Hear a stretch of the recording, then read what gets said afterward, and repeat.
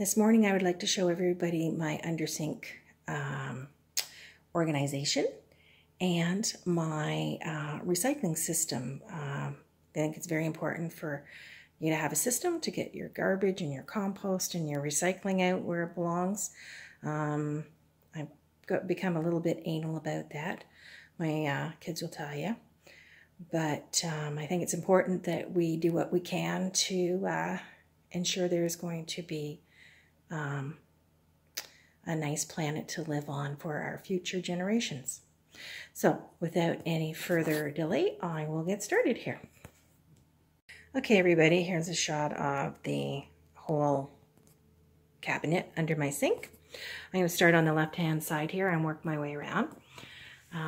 In this little basket here, I have my sink stoppers. I wish I could take credit for that idea, but I got that idea from Pinterest and some other great YouTube celebrities, like shout out to Nikki at Home.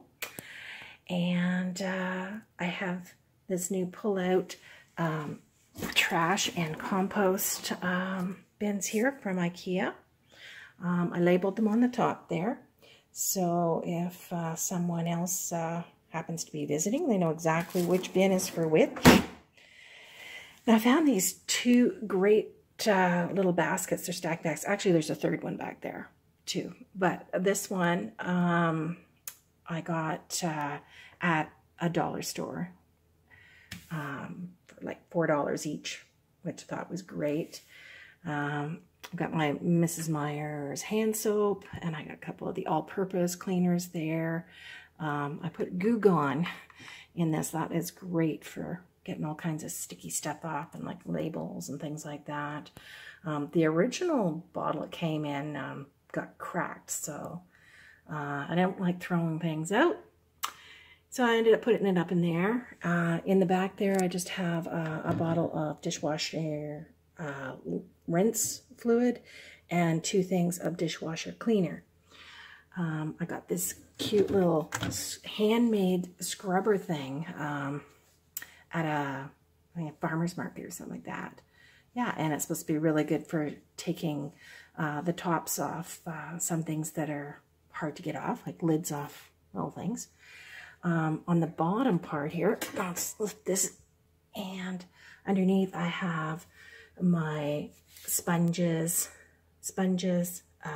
magic erasers, and then my scrubber sponges there. In the back there I have a essential oil diffuser that I bring out, not every night because I don't cook every night, but whenever I do in the evening, I like to put that on. In my little cleaning caddy here, I have my bottle cleaners, my dish brush, toothbrush holder with the toothbrush for cleaning the sink in there, dishwashing liquid when I have to do some things by hand, Comet cleaner, I use that for cleaning out the sink a lot. And I also have another little scrubber back there and a roll of the compost bags that go in there.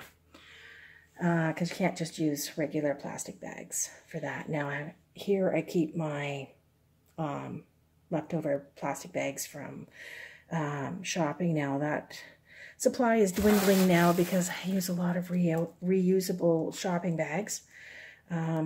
But that's where I keep those there. So everything's handy when I have to change out a bag for the garbage or the compost there. I keep my rubber gloves here on a little hook with a command hook. And I also lined the bottom here with this contact liner to help protect the cabinet a little bit more.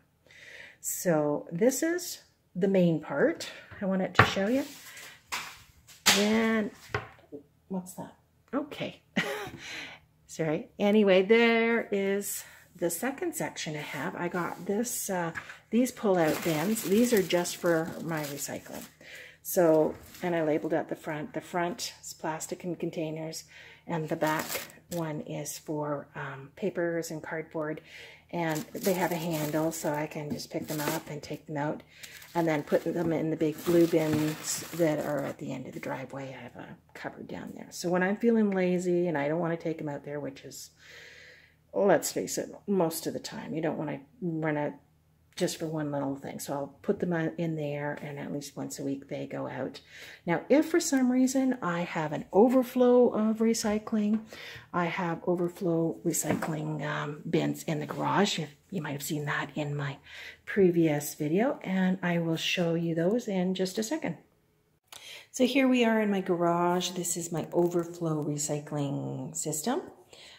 So if the bins under the sink are too full, or there's a piece of cardboard that's too big and doesn't fit there, I might bring it out here and put it in here. If it's still too big to go on the shelf, I'll just put the bin on top there until it's time to take it out to recycling at the end of the road. So I have one for paper and cardboard, one for containers, and plastic goes there as well, one for metals. This bin belongs to someone else, and there is actually a couple things that need to be returned to people. The bottom bin there is for empties. Here in Ontario, we can take all our alcoholic beverage bottles back there and get a small refund. And up here I have my box that I put items in that I'm decluttering, because I do that all the time. And this summer, they gave us this pink bag here for textile recycling. So any textiles like clothes, sheets, towels, that type of thing that are not nice enough to donate to anybody, whether they're ripped or holey or just plain worn out or stained or what have you, they can be put in that and recycled. So I am starting my collection to donate next year, because unfortunately they only give it to you a couple weeks before they want you to put it out, and that doesn't really give you a lot of time to get things together. And maybe if you're like me and you're constantly going through things and getting rid of them, you don't necessarily have that on hand. So anyway, this is my overflow recycling system. As I told you, I hope you've enjoyed this video and seeing how I organized under my kitchen sink. I hope to see you next time. Thanks for watching.